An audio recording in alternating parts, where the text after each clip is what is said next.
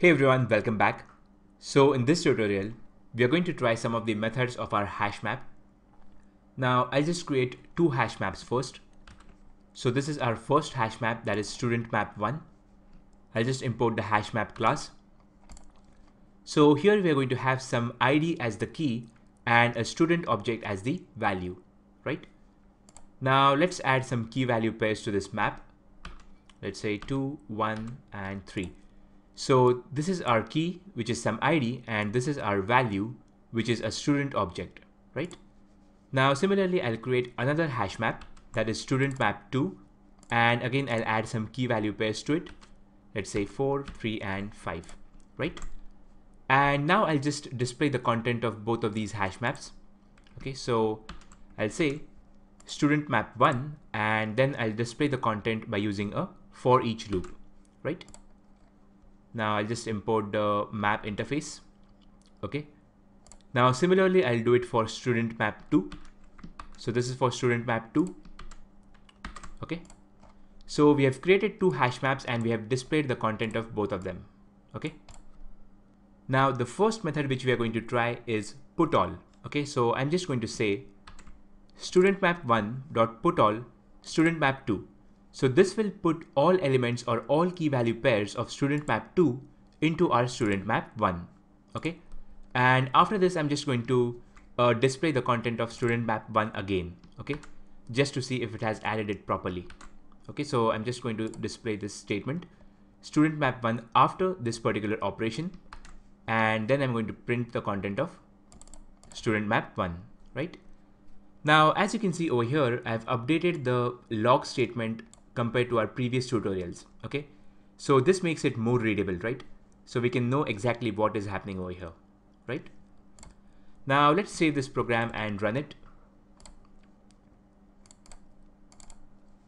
So this is our map 1, this is our map 2, and this is our map 1 after performing this operation. Okay. Now we have a common key value pair in both of these maps. Okay, so if you look at this particular key value pair, then it is present in both student map 1 and student map 2. But if you look at this result, then it has not added this key value pair twice, right? So it is working as expected. So what happens is our operation over here is basically trying to put all key value pairs from our student map 2 into our student map 1. So when it will try to put this particular key value pair to our student map 1, this key is already present in this map, right? So as a result, it will just override its old value with a new one. Okay. So in this case, the old value for key 3 will be this particular student, which is present in map 1. And the new value will be this student, which is present in map 2. But over here, since we have the same student in both the maps, we are not seeing any difference over here. Okay. And also, if you look at the insertion order, then it is not maintained. Okay, so the insertion order for student map 1 was 2, 1, and 3, but over here it is 1, 2, and 3. So even the insertion order is not maintained. Okay, so our hash map is working as expected, right? Now the next method which we are going to try is contains key. Okay, so I'm just going to print a statement contains key. So this method checks if a particular key is present inside our hash map. And if it finds a mapping for that particular key, then it will return true, else it will return false. Okay.